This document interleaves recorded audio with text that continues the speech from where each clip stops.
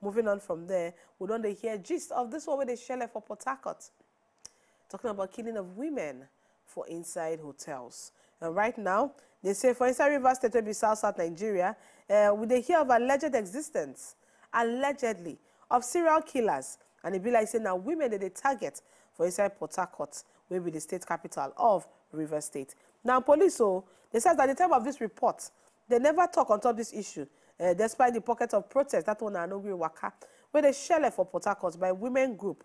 He said we must go back to try to educate them, will be the women, and discourage them from going into prostitution, because that now so they take 4 victims to this crime. Now, waiting the Deputy Commissioner of Police in charge of administration, Trooks, and one come outside talk. He say, well, these protesting women, them be meet with them on Friday for inside the police headquarters, according to the report by one of the newspapers. Now, they say several women group don't walk out the street of Port Harcourt on Saturday. So they sensitize residents on top of alleged serial killers waiting for inside the city. Now, BBC be reporting on Friday, say police spokesman for inside the state, Nnamdi Omoni, be confirmed and say they strangled one girl to death for inside one hotel for Omok.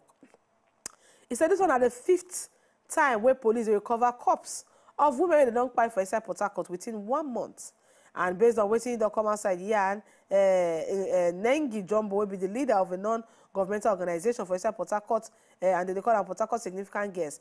He come outside, they tell Premium Time, say, now 10 girls now they don't actually buy in 2 months. 10 girls in 2 months. They say it be like say the people that they target now, people they do night nurse work. This one, the one that they call prostitutes, night nurse. He say often they will just tell them they come in there for hotel. They will come strangle them to death by unknown men. And in a response to this killing, they say 100 of women on Wednesday morning be marched Wakago Government House for inside Port Harcourt to protest on top of the killing of young women for inside hotels for River State. Now, if you get one particular story where I actually remember on top of this particular, this one they share for Port Harcourt, they even talk say the girl self, no be night nurse, no be a low show she they do, no be prostitute where she be. Say she actually work for that hotel.